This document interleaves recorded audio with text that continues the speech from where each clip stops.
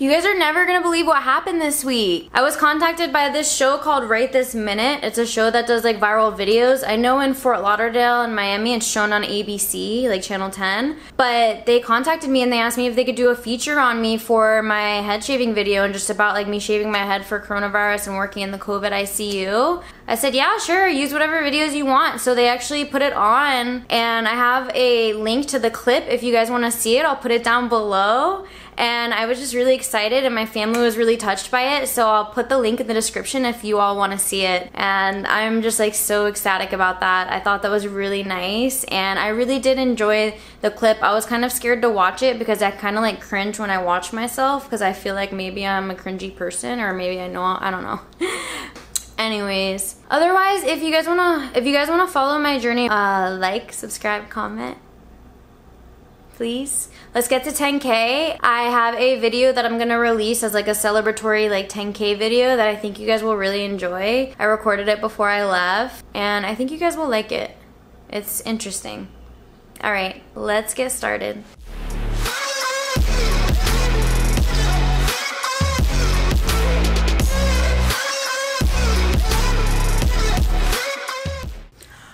What's up everybody? It's Alyssa here. I just wanted to talk about where I am right now for my next nursing assignment, but let's play a quick game. Ready? I want you guys to guess the city that I'm in and just say it out loud at the same time that I do and just see if you're right. I mean, I think it's just a fun little thing that we can play together. All right? So just think of any city in the US and then on the count of 3, we're both gonna say the city that I'm in out loud. Obviously you're guessing and then I know what city I'm in. It's any city in the US. All right, ready? 1, 2, 3. Baltimore. Yeah, so were you right? Let me know in the comments. So I'm in Baltimore, Maryland. I was gonna go to DC, but then I was told that Maryland, Baltimore needed more nurses. I have gotten a lot of comments like, oh no, you're gonna die in Maryland, you're gonna get killed. And yeah, I did look up that I think the statistic of like something happening to you is like 1 in 34, but I'm not too worried. I mean, I'm from Fort Lauderdale, Miami. I feel like there's crime over there and there's crime in New York, you know? I mean, I don't know. I think that either way, you just have to be smart. You have to be, you know, aware of your surroundings and don't do stupid stuff like go out in the middle of the night and walk alone down a dark alley. I'm staying in a pretty nice hotel that I'm really excited about. As you can see behind me, I actually have like a little kitchen, or I have a couch, a living room. I have my own little bedroom. I'll show you guys. I'll bring you guys around for my little tour. I don't have a balcony this time, but that's okay because at least I have like this giant living space. It's kind of like scary to me because I don't really like being home alone that much. And when I was in the hotel, it was okay because it was small. But it's like at nighttime when like this whole apartment thing is like dark, I don't know, it's kind of creepy. It's like, is there somebody in the closet? I don't know, maybe. Pull the shower curtain, you know. I know there's people out there just like me that, you know, you gotta look behind the shower curtain sometimes, you know, just to make sure. Just to make sure. Anyways, let me tell you guys my story about getting here, okay? So I got in last night.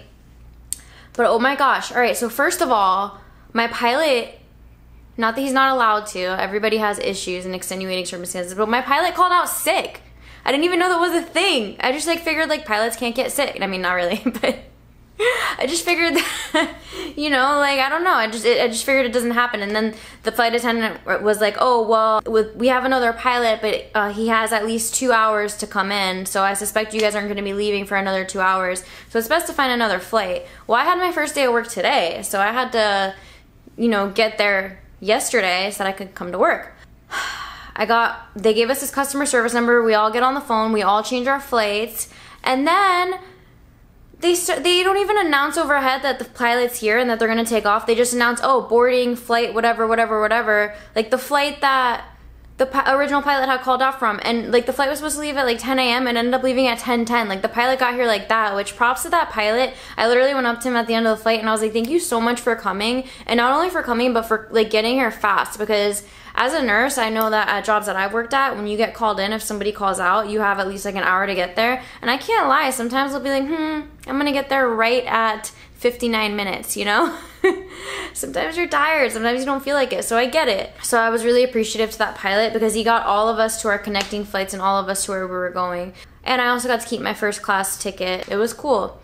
Except for I couldn't get any free liquor because, which I probably didn't need it anyways since I'm already crazy, but I couldn't get any free liquor or free drinks because they're not serving anything on the plane because coronavirus and you have to wear your mask. That was one thing. And then the other thing that happened, which, gosh, okay.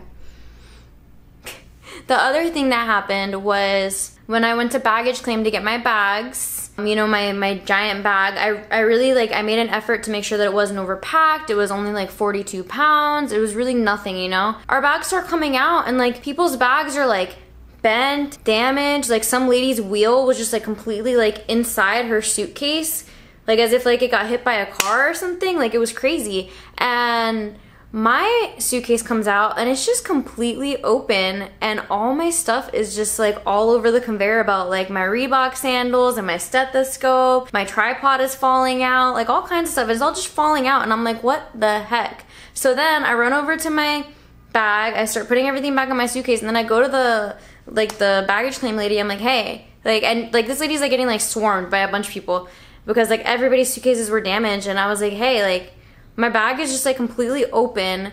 My zipper is completely broken, and the zippers were put to other parts of the bag. So like I had put my zippers up here, and then the zipper was broken right here. But I mean, the zippers were like definitely like, cause they don't just move very easily. The zippers were definitely like manually moved like from here to like there to up there, and the zipper was broken. So I mean, since everybody's bags were broken, I was thinking like, I mean, this seems like a lot of carelessness, but I was thinking that, I don't know, maybe like all of our bags like got piled on too fast and they all like fell off the ramp to go up to the conveyor belt, like outside. I don't know, but I was pretty pissed because then they gave me this giant duffel bag to put all my stuff in because my suitcase was broken, and they were like, oh, well, we'll fix your suitcase. Zippers can be fixed, but you have to bring it to a authorized dealer, and since there's no authorized dealers in the Baltimore city, you have to bring it back to the airport. And I was like, I'm not driving or paying another Uber 50 bucks to take me all the way to the airport because you guys broke my bag. I was like, you guys need to figure me out another solution. And normally like I'm pretty like nice in these situations, and I was like really calm, but I was just like,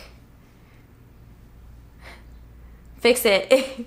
So they gave me this giant duffel bag that you can fit like 10 dead bodies in, and it has no wheels on it. So I'm dragging 40 pounds worth of crap through the airport. This giant bag, like it's huge. I'll show it to you. It's huge, and I have my camera bag, my backpack, my little rolling bag, and then I'm dragging this giant bag behind me, and I'm just like FaceTiming my boyfriend like, oh my gosh, like the lady offered to help, but then she got busy, and then they didn't have a cart for me, and all the other carts you have to pay for. I was like, this is the worst. I really like that suitcase, and I had just started using it. It was like the second time that I used that suitcase. One of my patients had actually bought it for me. My patient's family had bought it for me because they were just like really thankful for like the care that I was giving them. And so they bought me this like awesome suitcase set, and it was so nice of them. And I don't know, I kind of have an attachment to it. It has sentimental value.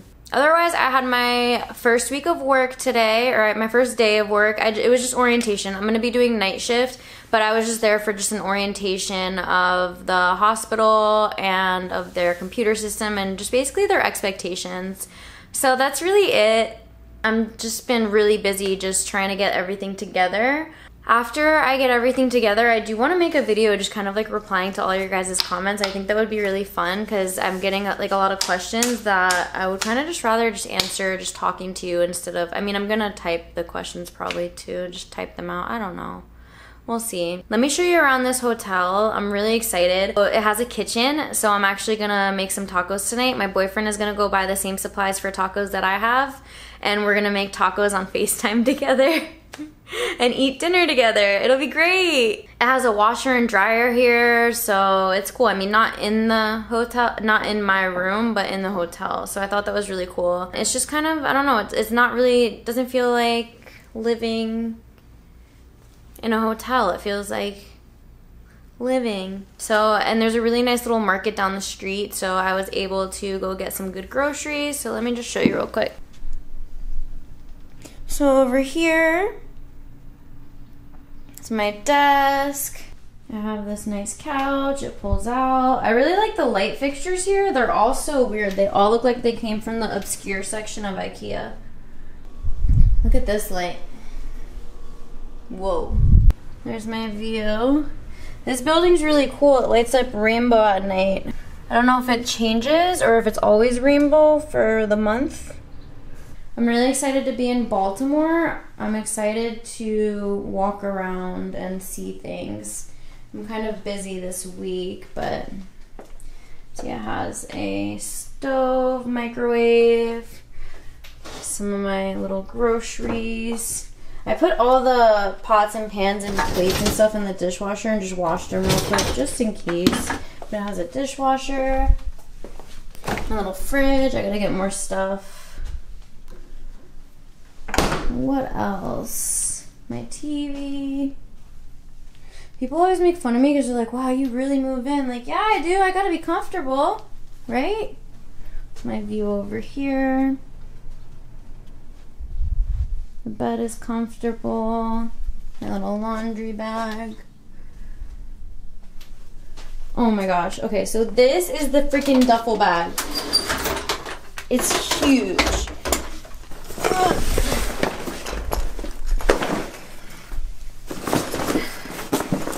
It doesn't look that big, but it's big. And it was so heavy. Like, you would think that for an extra few bucks, they could just throw some wheels on there so you could at least drag it with wheels. Like, that's crazy that they have this giant bag for people, anticipating that they're gonna have a lot of stuff to put in there, but not anticipating how they're gonna carry it. But whatever. My bathroom, shower, check and make sure that no one's behind the curtain. Oh my gosh, I would have died if somebody was just behind there. Okay. And that's me. Hey y'all! And that's it. Oh my gosh. So, you guys know that I was all upset because I had to give up my flowers since I was leaving New York. I just got called from the front desk again and they told me to come downstairs because I had some flowers. Well, they didn't tell me I had flowers, they told me I had a package. And I was like, I didn't order anything. And my boyfriend sent me these. Look how pretty they are. I literally have the greatest boyfriend ever.